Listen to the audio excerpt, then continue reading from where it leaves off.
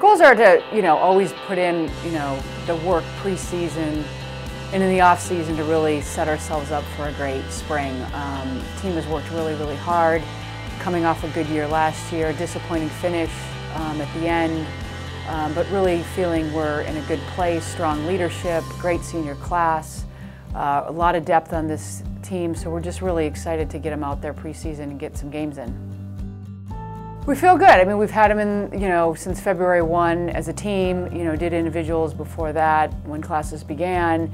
But really it began in September with our off season. I think this team put a lot of work in their strength and conditioning, their flexibility work, their off season training. It really started with that, and I think the team's really come together well. The weeks we've been together with individuals in full team practice have gone well. We're trying to stay ahead of the snow here and just get the practices in and get the work in. We're really excited to open in a few weeks. Laura and Katie have just done a phenomenal job, I think, bringing the team together, really setting a high standard for effort and work and expectations for the year, so they really have set a good pace for things. Just the larger senior class that we have is just a special class. They've been strong contributors all 4 years. They really have, set a pace for this year that's been strong. They're all on the same page. They work together well. I can't say enough about what they've brought to the team this year and their leadership for everybody on the team. It's really been great, as coaches to see their growth over 4 years and to really see what they're doing as seniors this year. We're really proud of them. Well, we're kind of fighting right now in practice for those spots that are kind of open. I mean, I think our freshmen are pushing some of our seniors.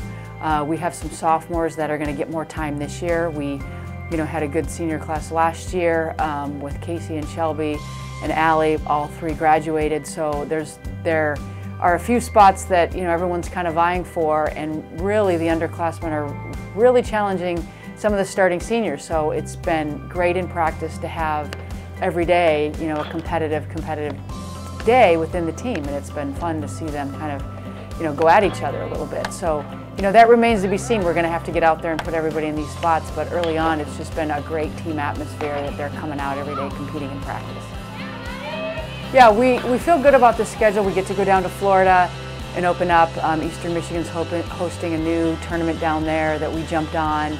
We're excited to get down there and get 5 games in. And then we'll come back and we'll go down to South Carolina for a Saturday-Sunday tournament.